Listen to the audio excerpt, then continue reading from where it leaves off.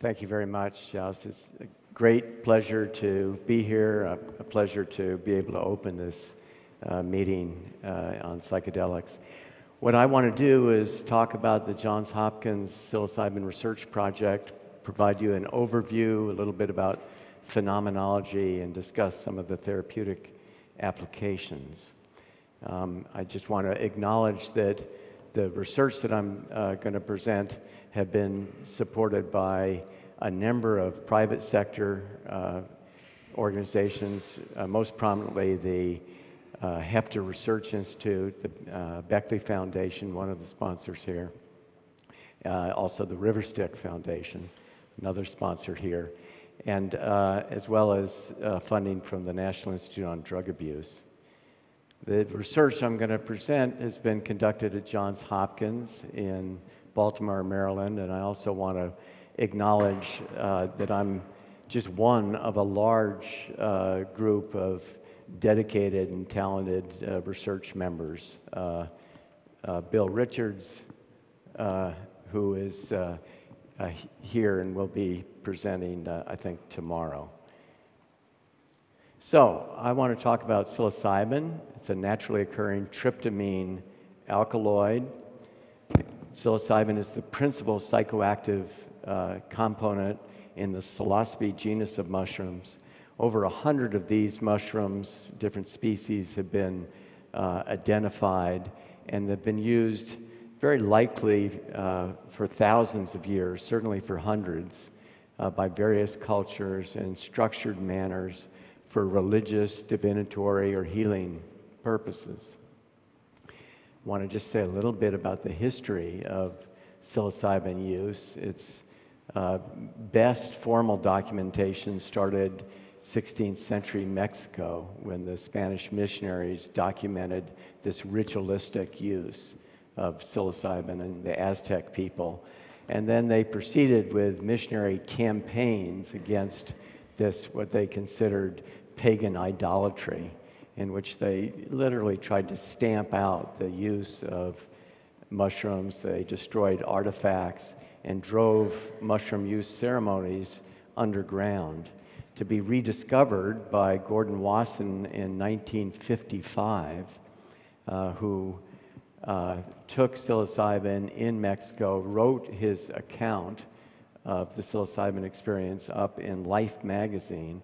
He gave some of the psilocybin mushrooms to Albert Hofmann, the renowned Sandoz chemist, discoverer of LSD some 15 years earlier. And Hofmann identified the primary active ingredient in the mushrooms, psilocybin and psilocin, and he published his synthesis in '59, and then that same year, clinical research has begun. And in this day and age, when the duration from drug discovery to clinic is measured very often in decades, this is a remarkably short time. So the initial respect for the power of set and setting wasn't really appreciated in the very early research. And then in the 1960s, we had the psychedelic 60s, the drug excesses of that era, along with the antics of Timothy Leary at Harvard, really ended up undermining the scientific approach and the scientific credibility to studying these compounds. And subsequently, they were made illegal, and there were regulatory and functional hurdles that were erected that ended up really shutting research down, certainly in the United States and internationally as well. So in the 1990s, human research was largely dormant until mid-1990s, late 1990s, when several groups in Europe restarted research in earnest, and it was the late 1990s when we initiated our project at Johns Hopkins.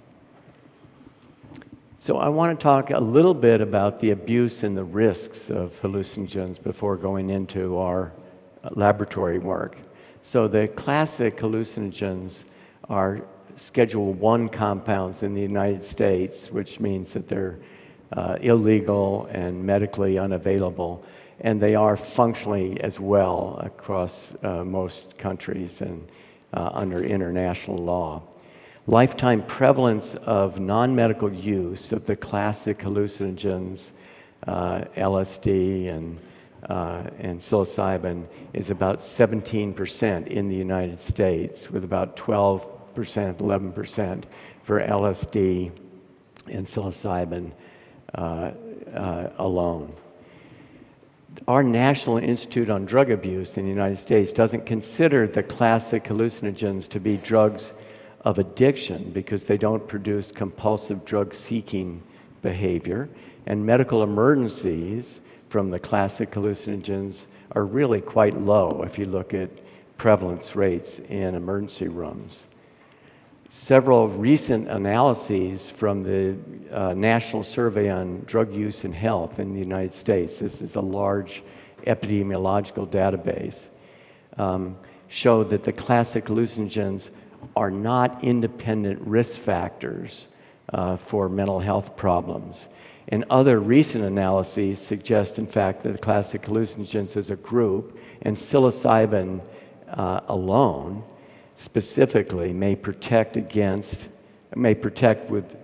have protection with respect to psychological distress and suicidality. However, despite the low abuse potential and the low risk of harm, there still remains concern about non-medical use because of potential adverse effects. And these include panic reactions, possible precipitation of enduring psychiatric illnesses, and long-lasting visual perceptual disorders.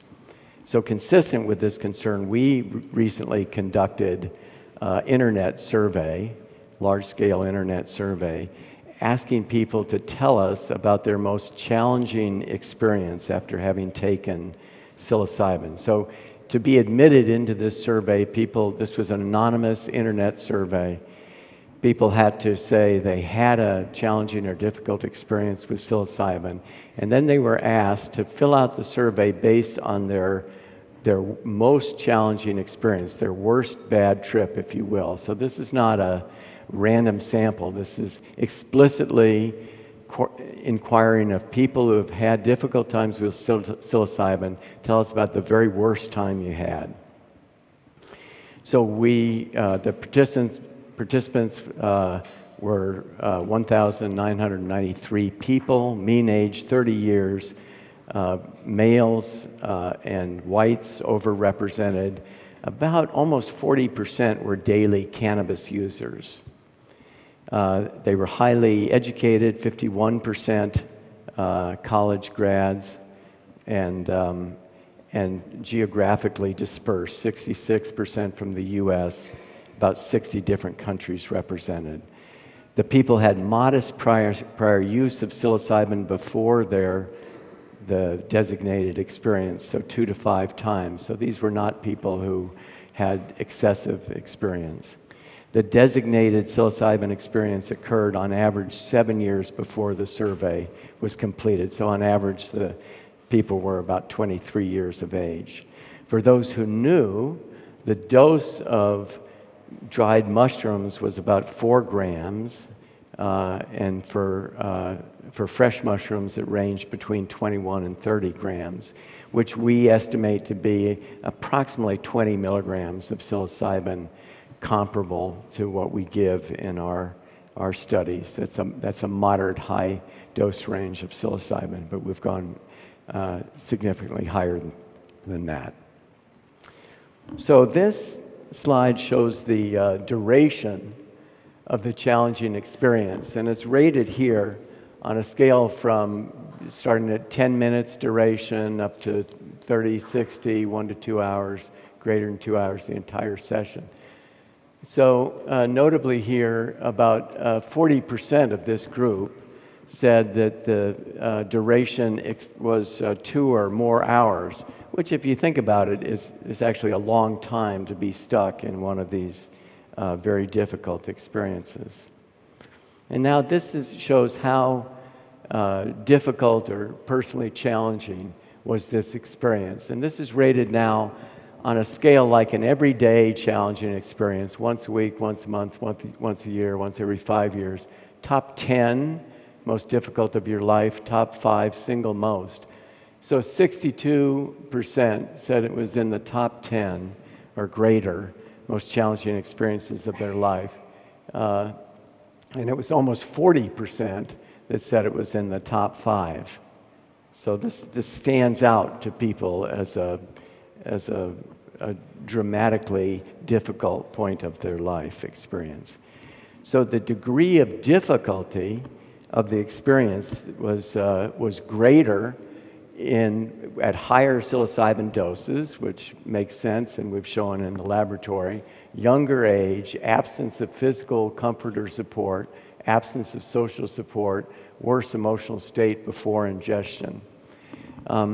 There was some evidence that on average, cannabis use before or during the session was slightly negatively associated with the difficulty. However, written comments suggested that cannabis use sometimes significantly exacerbated challenging experiences. So I think the case about whether cannabis is useful or a hindrance remains open.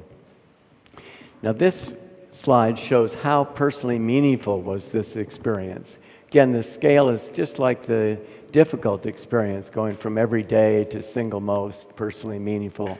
And 60% of this group is also saying that this is in the top 10 most personally meaningful experiences of their lives. So that's curious. There seems to be a paradox there. So it's among the most challenging, among the most personally meaningful. Multiple regression analysis showed the degree of difficulty of the experience actually was positively and significantly related to personal meaning, spiritual significance, and well-being. And so this would appear counterintuitive, unless you think of it as a cathartic kind of experience. And it is consistent with clinical observations that sometimes resolution of psychologically challenging experiences may result in attribution of positive effects. Now, in contrast to the degree of difficulty, the duration of the challenging experience was negatively related to personal meaning, spiritual significance, and well-being. So the longer the difficult experience, the less likely there were to be positive attributions to the experience. And so these findings then suggest that therapeutic interventions of challenging experience should be preferentially aimed at reducing the duration rather than the peak difficulty of the experience. And I think that's what the harm reduction groups do in festivals, like Burning Man, the Zendo Project. It's about providing comfort and support, significantly reducing duration of difficult experience. Okay, so there were some very noteworthy adverse events that respondents attributed to the experience. So 11% of this group reported that they put themselves or others at risk for physical harm during the experience. And factors that statistically contributed to that were the dose, the degree of difficulty, the duration of difficulty, absence of physical comfort, and absence of social support. 3% of this group reported behaving in physically aggressive or violent manners during their experience. 3% got help at a hospital or emergency department. 8% reported decreased sense of well-being or life satisfaction after their experience. So not everyone came away from this experience with positive effects. Now, of those whose experience occurred greater than a year before, and this is about 70% of the group, 10% reported adverse psychological symptoms that lasted more than a year, and 8% sought professional help for symptom treatment. So people are, some group of these people are seeking out professional help.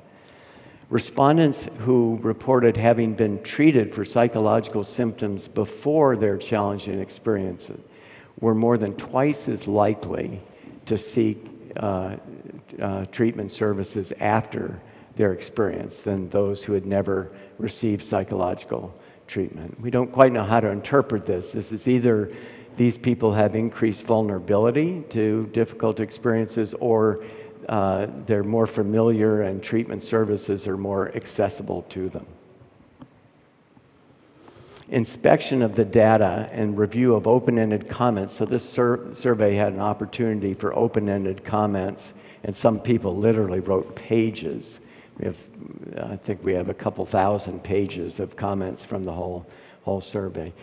But investigation of those indicated that these challenging experiences were associated with the onset of enduring and impairing psychotic symptoms in 3 cases, and attempted suicide in 3 cases. So just stepping back, these adverse outcomes are consistent with what are rare reports in psychedelic users of engaging in dangerous behaviors, receiving acute medical care, seeking out psychiatric treatment. However, it's very important and noteworthy that these types of adverse events are very uncommon in structured laboratory settings in which psilocybin participants are carefully screened, they're prepared, they're supported before, during, and after sessions. Okay, so the psilocybin research project at Johns Hopkins, we initiated our first study in 1999. We've completed 3 studies in healthy volunteers, 4 large-scale internet surveys, one of which I just described to you. We've done a study in psilocybin treatment of psychologically distressed cancer patients, and I'll present some of those results. A pilot study of psilocybin-facilitated cigarette smoking cessation. And our ongoing trials include a controlled trial of cigarette smoking cessation. This is a randomized trial. And then we're looking at the effects of psilocybin in long-term meditators, religious professionals, and we're conducting some additional internet surveys. To date, we've treated about 260 participants in over 550 psilocybin sessions, so we've accumulated a good deal of experience. So I want to review the studies in healthy volunteers because they're germane to the treatment application studies. And to do this, what I'm going to do is collapse data across all 3 studies because the major results I want to underscore are really similar. They represent, in some respects, systematic replications. So we did 1 study with 36 participants receiving a high dose of psilocybin or a high dose of methylphenidate, another study in 18 participants who received a range of doses of psilocybin, and then a study in 75 participants who had 2 or 3 doses, and they received a low dose of psilocybin, or some of them did, very low dose, 1 milligram, or 20 or 30 milligrams of psilocybin. So volunteers in all of these studies were recruited from the local community through flyers and newspaper advertising.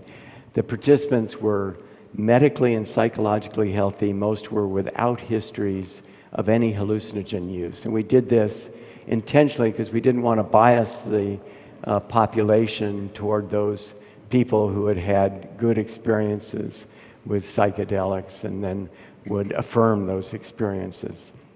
It also gives us information about base rates of difficult experience in naive people.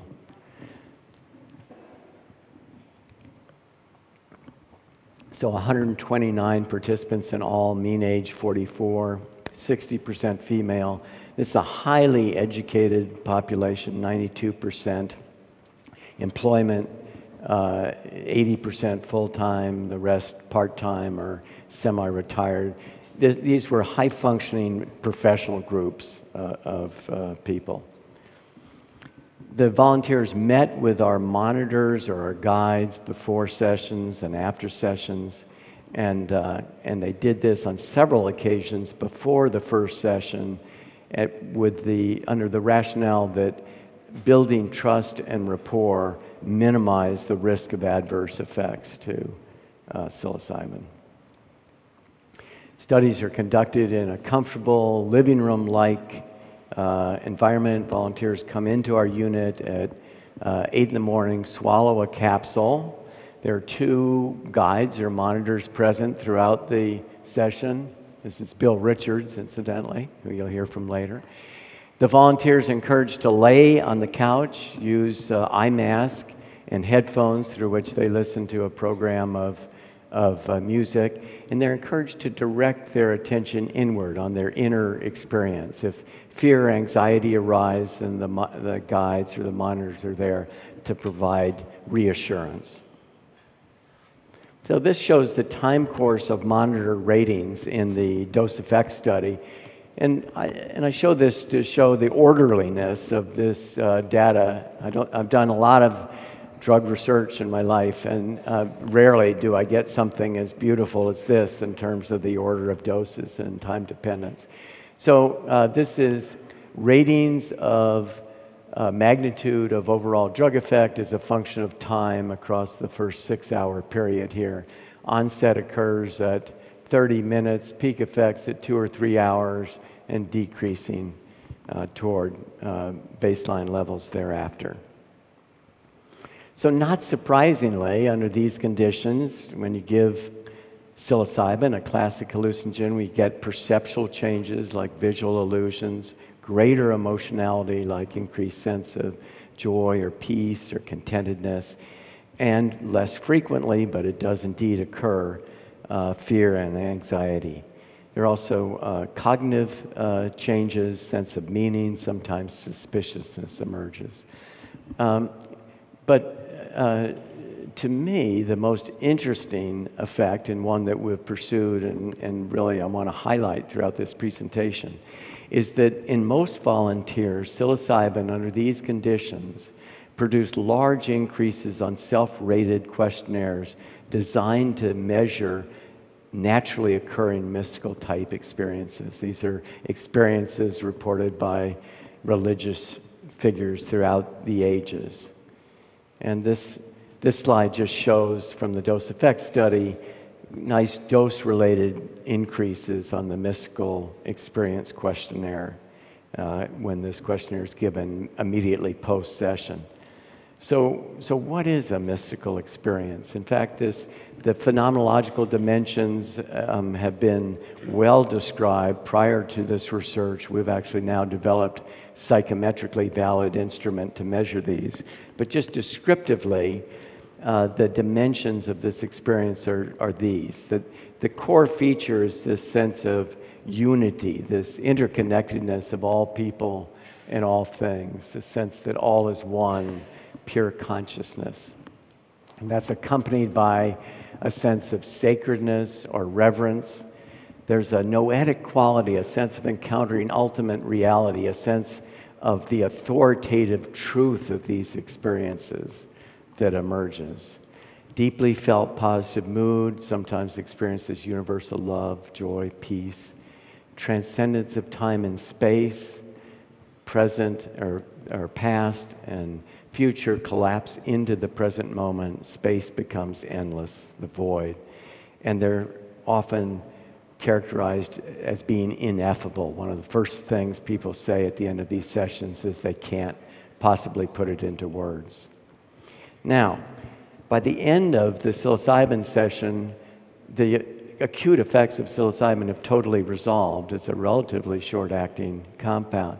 The feature that's so interesting is that the memory of these experiences endure. So this is now 1 month after sessions, and we're asking people to do various ratings. And you can see that about 80% say it's in the top 5 most personally meaningful experiences of their lives, comparing it to the birth of a child or death of a parent. Over 83% are saying it's in the top most spiritually significant experiences of their life. 94% increased sense of well-being or life satisfaction, moderately or very much. About 90% endorse positive behavior changes. So that's 1 month. And this shows the kinds of adjectives that people are endorsing to affirm positive attitudes about life and self. So people are saying of these experiences, they have increased sense of personal authenticity, playfulness, creativity, mental flexibility, self-confidence, increased life meaning, appreciation, richness, positive values, and trust. And likewise, the positive changes in emotion occur, and people are endorsing here increased love and open-heartedness, inner peace, joy, inspiration, decreased sadness and depressed mood, anxiety, anger, and guilt. And this, incidentally, the decreased depression and anxiety relates directly to some of the therapeutic applications. That was 1 month. Now here's 14-month follow-up, and that's as far as we've gone in follow-up, but my impression is that these, if we end up doing further follow-up, these effects are sustained. But here is the endorsement of increased personal well-being or life satisfaction. This is the low dose of psilocybin and the high dose of psilocybin. So you have this is being endorsed by 94% of the volunteers 5 weeks after high doses of psilocybin, and this is maintained at 14 months. This shows an interesting relationship between the mystical experience as measured immediately after the session and the prediction of positive outcome 14 months later, in this case, predicting the spiritual significance of the experience. So this panel is showing this is mysticism score right after sessions. This is spiritual significance over a year later, 14 months. You can see there's a strong correlation. So there's something about what's captured in that mysticism scale that's predicting long-term positive attributes. This is not does not occur with simple intensity of the psilocybin experience. So it has something to do with the qualitative nature of this experience. We also interviewed friends, family members, colleagues at work to see if we could validate the kinds of changes that people were reporting personally. And indeed, we did. In this study, this is just showing that at 1 month follow-up and 14-month follow-up, the community observers are showing changes of the same type or analogous to what the volunteers are reporting. So this is in their own words. At 14 months, what is it that people are remembering? This is one person. The part that continues to stick out for me was the knowing, seeing, and experiencing with every sense and fiber of my being that all things are interconnected. The sense that all is one, that I experience the essence of the universe, and the knowing that God asks nothing of us except to receive love. And another one, the feeling of no boundaries, where I didn't know where I was, where I ended, and my surroundings began. Somehow I was able to comprehend what oneness is. So, soberingly, in spite of the selection and preparation and support we provide, about 1/3 of our volunteers at our very highest dose of psilocybin, that's 30 milligrams per 70 kilogram, none after placebo or methylphenidate, reported strong or extreme ratings of fear sometime during the session.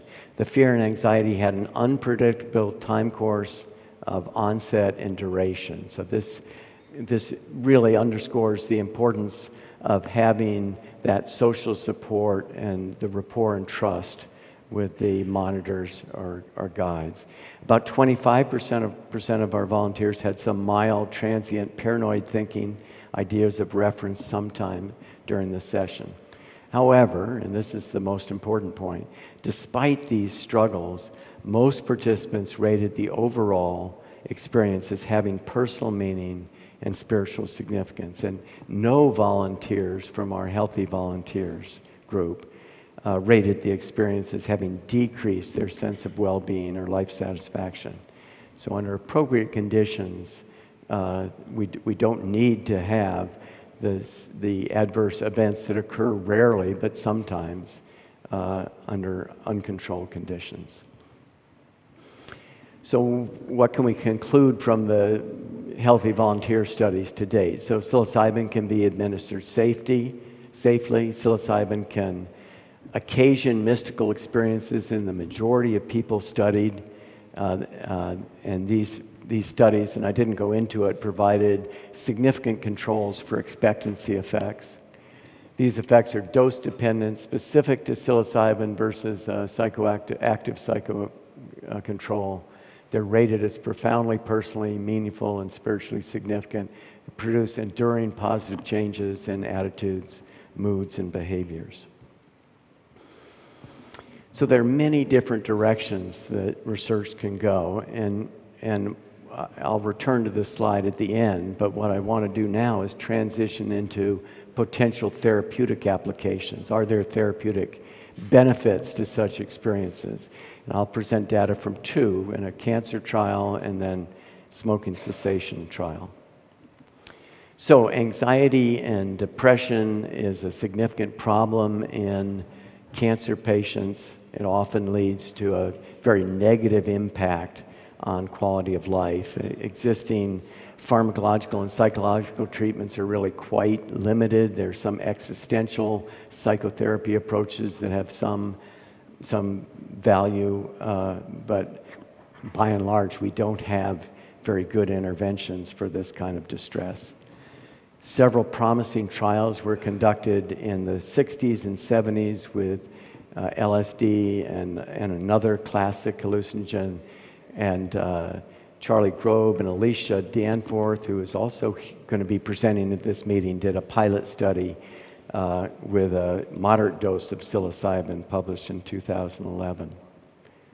So the goal of this study was to determine the efficacy of a moderately high dose of psilocybin. This is 22 milligrams per 70 kilograms. So in our dose effect study, this is on the high intermediate range when administered under supportive conditions to patients with a life-threatening cancer diagnosis and clinically significant anxiety and depression. So it's a randomized, double-blind, crossover design examining the effects of psilocybin dose, high versus low, on various outcome measures. Mean age, there were 51 participants who completed at least one session. Mean age, 56. About half female, highly educated again, predominantly Caucasian. 45% had some lifetime history of hallucinogen use, but on average this was 31 years ago. So these were not people who had current ongoing use. Medical prognosis at the time of diagnosis, 65% had recurrent or metastatic disease, 35% possibility of recurrence.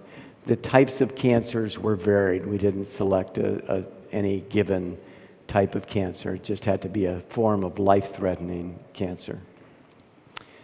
This slide shows the DSM psychiatric diagnoses and prior treatment. So 37% had fulfilled criteria for depressed mood, 31% for anxiety, 31% for mixed anxiety and depression, and about half had received prior medication treatment for anxiety and depression. Recruitment was through flyers, newspapers, and internet advertisements. We Telephone screen, 566 people, 83 in person, 56 started the study, 51 completed at least one session.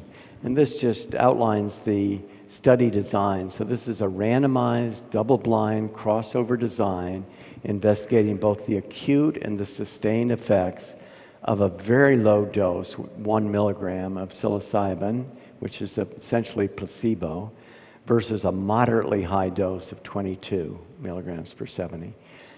The blinding conditions were designed to minimize expectancy bias, and I won't go into those details, but we put some considerable effort into not having these effects driven entirely by expectancy.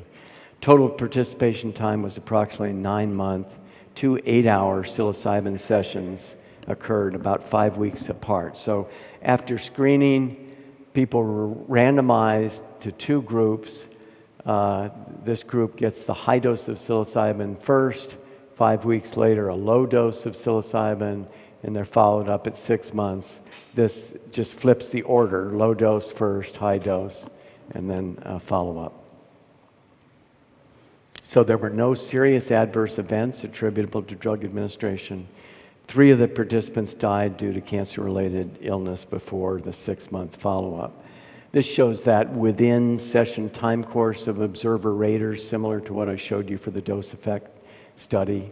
So again, we're getting peak effects at 2 to 3 hours and tapering off. The low dose of psilocybin here is showing much greater effects than our placebo dose in that other study, and this has to do with those expectancy controls. People knew they were getting psilocybin. They didn't know what dose they were going to get. They were told, as were the guides, you know, go for it. Make everything you can out of this experience.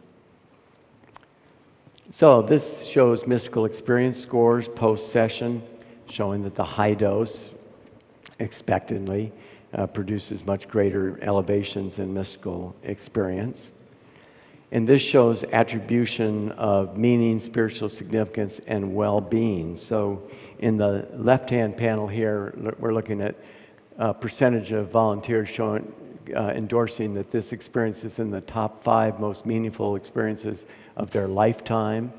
So this is 5 weeks after the low dose, 5 weeks after the high dose. Here's 6 months follow-up after this high dose. And you can see these effects are sustained. So there's a very specific effect of psilocybin, and these effects are sustained. This is shown for spiritually significant and increased well-being and life satisfaction.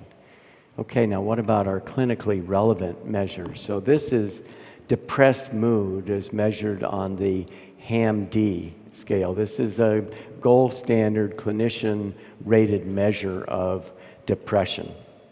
And the left-hand panel here is showing clinically significant improvement, which is defined as 50% reduction in symptom scores. This is 5 weeks after the low dose. It's 92% after the high dose. This is 5 weeks. And these effects are sustained. 79% at 6 months are continuing to show clinically significant improvement on depressed mood. Now, this is showing remission to the normal range. So to get into this category, scores on the HAM-D have to be 7 or lower, which is considered in normative range.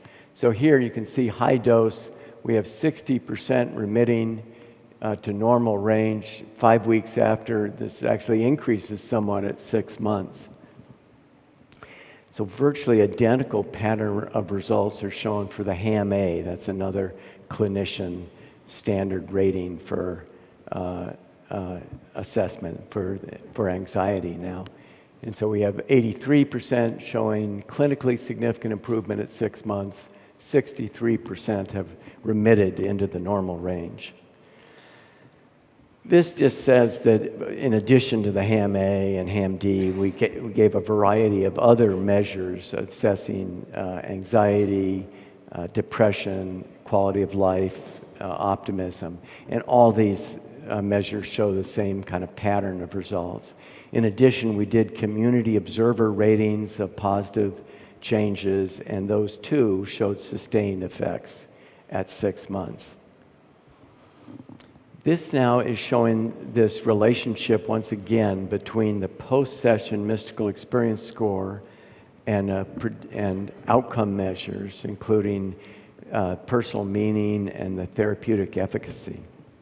So the x-axis here is showing total mystical experience score. This is immediately post-session, and these are follow-up ratings at 5 weeks post-session.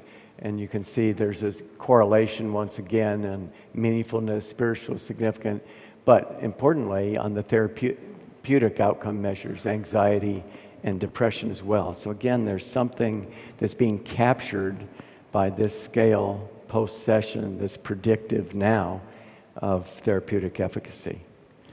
And this is the cancer patients in their own words. The seemingly big issue that take up so much of my mental real estate are insignificant. Even when I posed the mental question about cancer, it was irrelevant. Here's another person, deciding to go with life, embrace life, realizing that I had accepted death, but I had not accepted life. I realized that I was glad to be alive. I've always thought I wouldn't be able to feel that. A profound shift in the despair was not the truth, that the part of me capable of finding the light remained.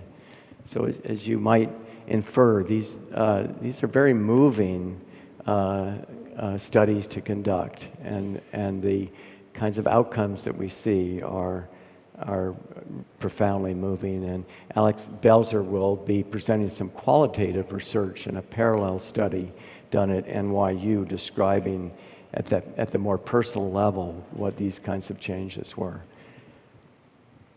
So the conclusions here: a single moderately high dose of psilocybin, when administered under supportive conditions to carefully screened and prepared participants, can indeed produce substantial and enduring, like 6 months, decreases in depressed mood and anxiety in cancer patients.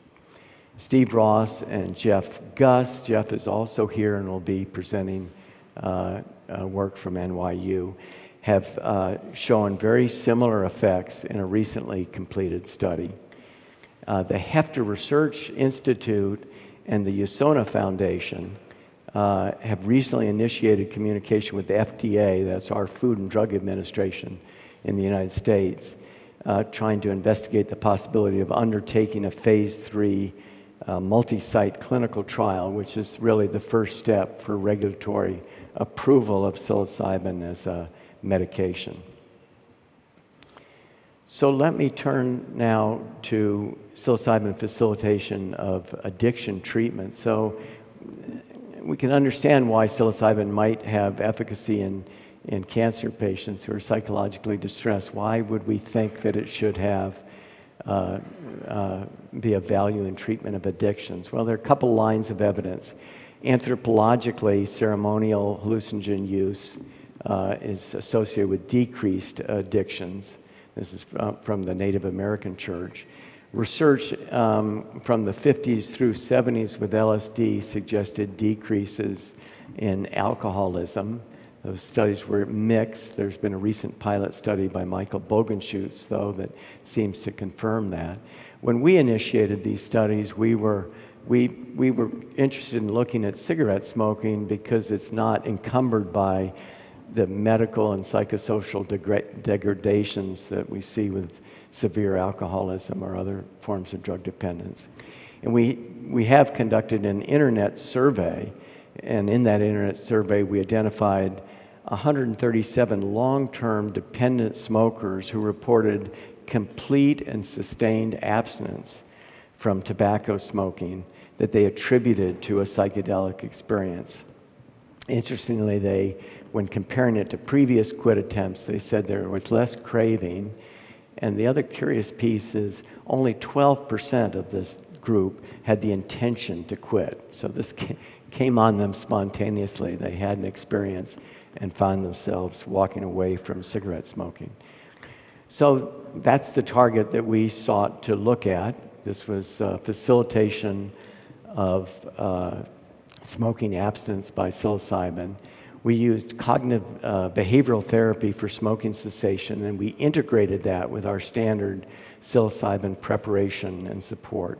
We had up to 3 sessions, the first of which with psilocybin corresponded to the target quit date, and that was a moderate high dose of 20 milligrams per 70 kilogram.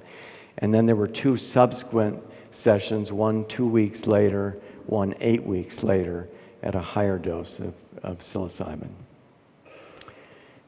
15 participants, mean age 51, 10 male, 5 female, mean cigarettes per day 19, years of smoking 31, and previous quit attempts 6. And this shows this shows urinary cotinine across the study weeks. This is median cotinine level in the 15 volunteers. So as they're acquiring the cognitive behavior therapy, they're not asked to quit smoking. You can see mean urinary cotinine is running high. They hit the target quit date, which corresponds to the first psilocybin session, and boom, medium levels are down to 0. At 6-month follow-up, we have 80% abstinence rates, which is really a remarkable number in the smoking cessation world. But the best you can do with the very best treatment for Renaclin is 30% or 35%. This shows this curious correlation once again between the mystical experience, in this case, predicting decreased smoking craving at 6 months. So this is only 15 volunteers, but again, there's a regression there that suggests something's going on with that mystical experience, or at least how it's reported at the end of the session. So this work is proceeding now to randomized clinical trial. So the overall conclusions here is that with careful screening and preparation, and when sessions are conducted in a comfortable and well-supervised setting, moderate and high doses of psilocybin can be administered safely. Under the conditions of these studies, psilocybin occasioned discrete experiences having marked similarities to classic mystical type experiences reported by religious figures throughout the ages. These experiences are associated with persisting positive changes in attitudes, moods, and behavior. But an important implication is this: the finding that psilocybin can occasion in most people studied mystical type experiences virtually identical to those that occur spontaneously or naturally suggests that such experiences are biologically normal, and that now, for perhaps the first time, these kinds of experiences, call them mystical, transcendent, whatever, are amenable to systematic, prospective scientific study. So, returning to this slide, there's so many different directions to take this work. It's just remarkably exciting. So we talked about some therapeutic applications, and there are certainly others. But there are other very interesting, important questions to be asked. In the behavioral sciences, what behaviors are changed after such experience? What behavioral mechanisms account for such changes? In terms of biological psychiatry, how do factors such as personality, genetics, personal intention, spiritual orientation affect the likelihood of these experiences? In neuroscience, what are the pharmacological and neuronal pathways in brain that are changed during and after such experiences? So I think with the progressive lifting of the restrictions on doing work with these compounds, further research is surely going to reveal some of these underlying biological and behavioral mechanisms of action. And I would think it's really quite likely that it's also going to result in an array of therapeutic applications with various creative therapeutic targets. But what I think of as more importantly, these mystical experiences or peak experiences, transcendent experience, whatever you want to call them, appear foundational to our ethical and our moral understandings. They're really fundamental to this basic impulse that we have for mutual caretaking and mutual respect. So further research with these substances then may ultimately prove to be crucial to the very survival of our species. Thank you. I think we have 10 minutes left for questions. So if you have a question, please go to the microphone over there so we can, you can make yourself heard. Do you collect any genetic information about the participants? And it's relevant to the other part. Do you do any research with race? Because African Americans have different dispositions for different disease, maybe also. Yes, yeah. Two good points.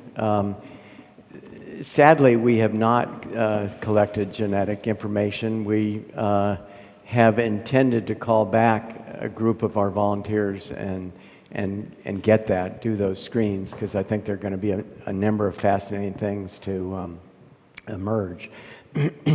And the race question is certainly an interesting one. So our studies have been significantly overrepresented by Caucasians, and we simply don't know. The use of, if you look at rates of use of recreational psychedelics, those two tend to be highly biased toward Caucasian population. What's going on there? I don't know. Thank you very much for your very interesting and moving talk. My question has to do with age on which people have a mystical experience. It strikes me that the people in your research study have an age of about 44, you meant the average, but the mystical experiences that people have who use psilocybin on a recreational base is very often pretty young. And then I wonder if you have a sense of oneness, but you are on the verge of becoming an independent person. You actually have to discover yourself. You have to learn how to support yourself in a materialistic world, not only in such a world, but also you need food, you need shelter, and so on. Could you elaborate on the healthiness of a mystical experience related to the developmental stage in which somebody is? Oh, what an interesting question. And it's not something that I've thought deeply about. It seems to me, though, that the answer has to come in terms of integration and support of these experiences. I mean, one of the keys that we're seeing in terms of making use of challenging experiences or mystical experiences is the meaning making that comes out of that. And so the context in which we're doing this work, and some of our volunteers and some of our studies have been in the 20s, and they have had full-on mystical experiences that they found incredibly valuable, and they've integrated well into their lives. So it's that integration. Your point is taken. In lack of that, in lack of some kind of integration of that experience, even a mystical experience can be really quite disorienting in terms of life purpose. But it can be valuable for people on a subjective level, but if it results in that you're not able to find a house or to find a job because you think there are other things are more important, that's actually, is that a danger or not? No, I don't think that's a danger. I mean, if someone has a full mystical experience and has integrated it, the experience is actually to be more enmeshed with life, not less enmeshed. I mean, these aren't people having mystical experiences and wanting to withdraw or go off to a cave and meditate. These are people who want to who deeply appreciate the experience of being alive and in this world. And there's some meaning attached to that in terms of what they want to do with their lives. So they're going to solve their housing problems. We don't have people having these experiences and then end up on welfare. You remain optimistic. Maybe a little bit down to earth, not mystical. Did you look at the sexual arousal aspects of psilocybin sessions? What the effect was on the sexual behavior of people afterwards? So we did not explicitly rate sexuality. I think we do have a question in our questionnaire about sexual feelings that arise during psilocybin sessions. I don't remember what the base rates of endorsement of those are, but they're pretty inconsequential. So I think there are some people who have energetic changes. Some people may experience that sexually, but it's not a high proportion and it's not a dominant theme. Beside those, what other what other factors affect the likelihood of having a mystical type peak experience? I'm sorry, I missed the question. Besides? Beside the dosage. What other factors? Yeah. We don't know. We don't know the answer to that. I mean, it's our impression. Our people come in to be willing to participate in a study like this. One already has to be open and curious and interested in who they are and how they're going to be in the world. And I think, again, the context in which we're doing this is one of deep psychosocial support. So those are the domains that I would hypothesize, might be important if you looked at the occurrence of mystical experience in the broader population during recreational use. But because we've narrowed our population and our set and setting conditions, we don't have very much information. As a matter of fact, one thing that I'll comment on is we actually have our guides rate what they think the probability is of people having a full transcendent experience. And our ability to predict that, or to predict difficult experiences, is pretty close to zero. But again, we have kind of a homogeneous population. Thank you. I think we have time for 2, maybe 3 more questions before the break starts. Okay.